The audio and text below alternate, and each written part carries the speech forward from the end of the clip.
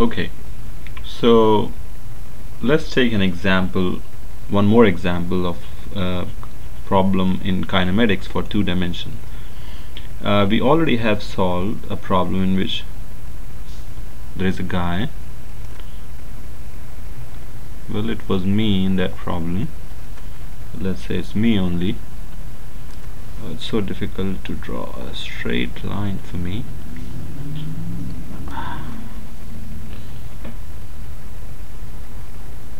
Okay, so there's a building and there's a guy standing here, and we said in the last problem that this was 30 meters,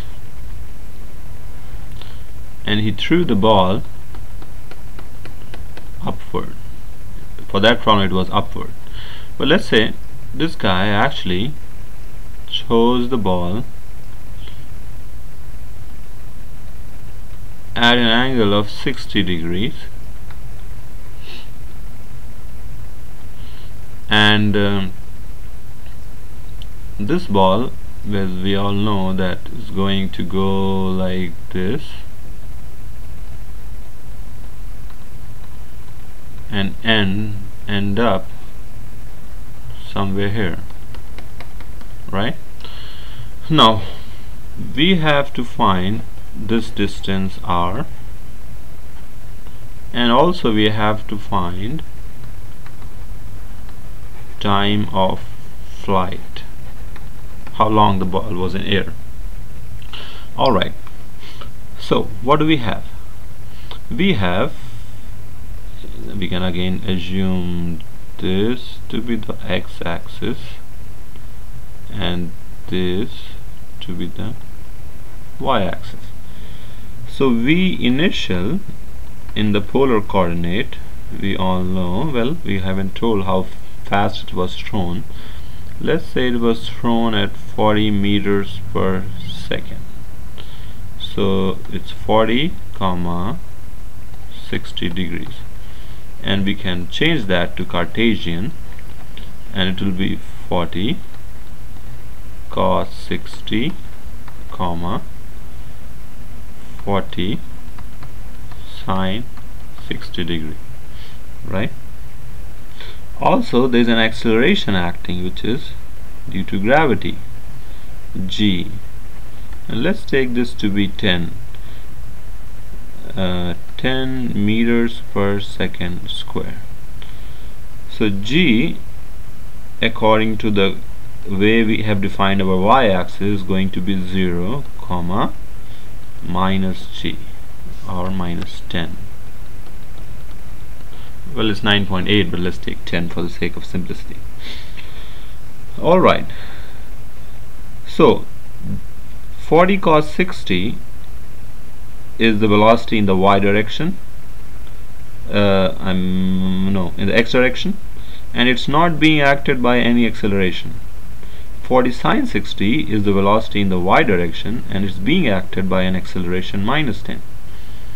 So first of all, time of flight. We can always calculate time of flight. Well, if you recall the equation of kinematics, it was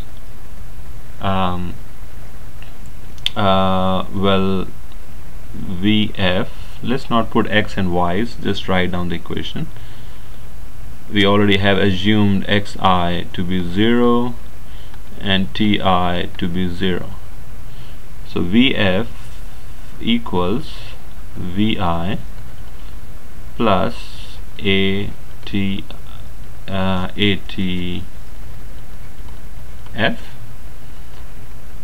and XF equals VIT plus half A, well, this is all F, TF squared, and Vf squared equals Vi squared plus 2A XF, right? Okay, let's see what can we calculate. Let's search for this equation. Well, we can use this equation here, um, to find the velocity Vf in the y direction. Y for the y, so let's break the problem in the x and y direction. For the x-axis, Vi is 40 cos 60, A is 0. For the y direction, Vi is 40 sin 60 and acceleration is minus 10, right? So this does not have much information, but this will be used to calculate the value of r. And to calculate value of r, we need the time of flight. But before time of flight, we think we can calculate the final velocity in the y direction, which means when this guy lands up here, you see this velocity stays same all the time. So all the time the x component of the velocity will stay the same. It's only the y component that changes with time, because it's only the y component that is being acted by the I have made some arrows longer here, but I actually mean to say that all these arrows are same in length. Let me make them longer too. Yeah. Okay, so all these arrows are same in length, which means the velocity in the x direction is constant all the time, but it is the velocity in the y direction which is changing because of this acceleration. So this the velocity in the y direction started with this velocity, but because of acceleration it got changed. And so what should we do? First of all, there is more information on the y-axis. For the y-axis, we already have assumed yi to be 0. Both x and y are 0 because it's a two-dimensional problem. We assume that the origin is at the same place where I am standing. Y is 0.